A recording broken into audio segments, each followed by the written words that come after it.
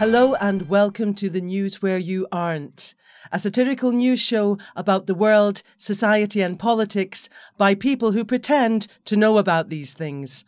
I'm Claire Vorland. And I'm Kevin Rigmarole, bringing you the latest stories retrieved from bins, ironed out and presented as facts. Coming up tonight, Scotland decides to pack its bags and evict itself from the UK household following more Brexit shenanigans. Donald Trump plans to open up a new hotel and golf course on the moon. The Beatles' Yellow Submarine is to be repurposed as a Trident nuclear sub. And a Scottish tourist has been arrested on the steps of the Ministry of Defence for being ignorant and Scottish. All that and less here on the News Where You Aren't.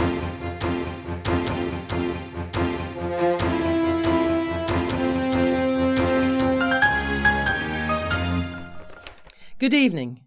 Insider reports suggest that Scotland has finally had enough of Brexit and is packing its bags.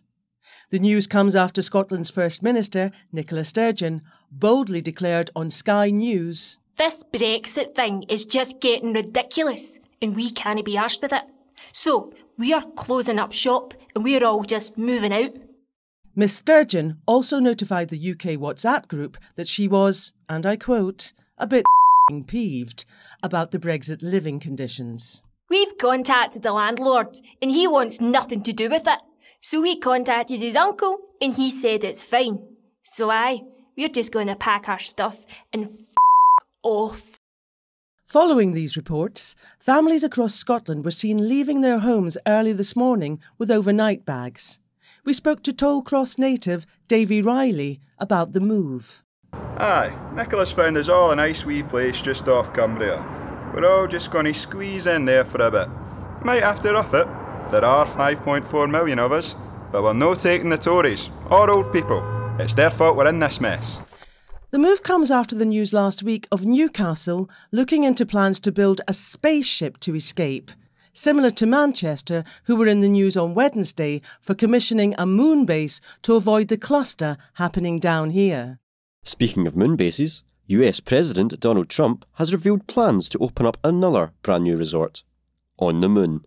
The news comes after Mr. Trump announced through his official channel, Twitter, that he's planning on opening the Trump Intergalactic Luxury Collection resort and golf course on Earth's moon within the next 6 months. When asked about the resort, Mr. Trump told the media, "Yeah, sure. We know it's an ambitious project, but the Russians have had a moon base for years. And Apple have one. And the Pope has one. So I want a hotel. And a golf course. That's not a lot to ask. The idea came to me in a dream via one of my interns. And I was thinking about this great book someone once read to me. It was called Charlie and the Great Glass Elevator. They had a space hotel, so how come I don't?" Already, the Trump Intergalactic is proving popular with celebrities and business people on Earth who clearly have too much money, with most of its 200 sleeping pods already being reserved for next year. Unfazed by the location of the hotel, most guests have been noting that the moon base is actually the second most remote of Trump's hotel locations after Turnberry in Scotland. Not content with being a twat exclusively on Earth, the former reality TV star has his sights set on pissing off the rest of the galaxy as well.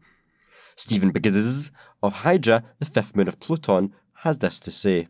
"Already my family are being told we need to vacate our biodome so Mr. Trump can build a car park. Which is a bit mental because you don't get cars in space." The Trump Space Golf Course is set to be constructed in the coming months following some delays and disputes from Mr. Trump that many of the workers are illegal aliens. Sir Ringo Starr has been in the headlines this week after slamming plans to repurpose the Yellow Submarine as a Trident nuclear sub. Sir Ringo, who was knighted last year for his stellar work on Thomas the Tank Engine, told the media, "This is a bloody disgrace. The Yellow Submarine was meant to be a bit of light, childish fun about the dangers of taking too many drugs in the broom cupboard of Abbey Road, not about nuclear Armageddon."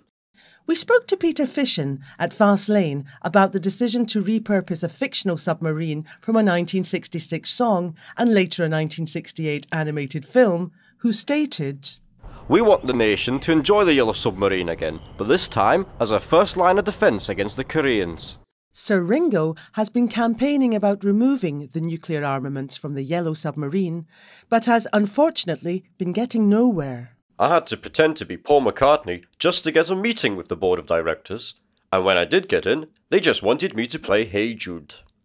I offered them Octopus's Garden, but they weren't having it. We also asked Labour about their stance on the situation, but as the nuclear weapons are in Scotland, they couldn't give a f***. I'm planning a benefit concert. A concert for Bangladesh style thing. Remember when George did it? Well, the idea is I get some of my friends together and we arrive at Faslane and sing until they remove the Yellow Submarine and we can take it back to Pepperland. Sir Ringo is still waiting to be released by military police for protesting and being under the influence of Class A drugs, whilst declaring himself not only to be the King of Faslane, but also the island of Sodor. We'll have more of this story when it resurfaces. And lastly tonight, the Ministry of Defence has insisted they can do whatever the fuck they like after arresting a tourist accidentally loitering on their front steps. We spoke to Tom Merton, 25, from Glasgow, over video link from the Vietnamese prison he's being kept in following his arrest by the MOD. I was just enjoying my £8 cup of London coffee and catching up on the latest issue of Cosmopolitan when I suddenly felt myself being arrested.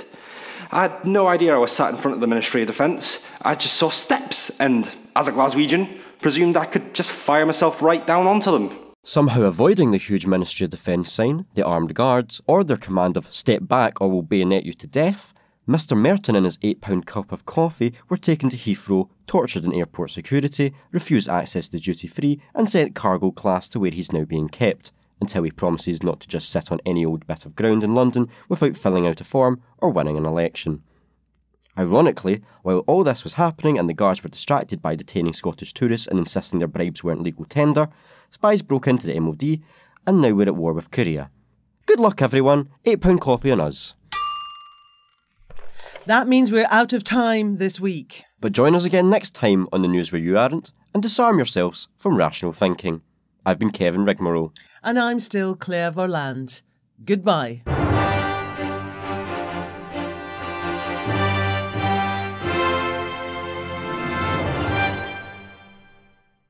You have been listening to The News Where You Aren't, based on articles published by the Chatty Chimp.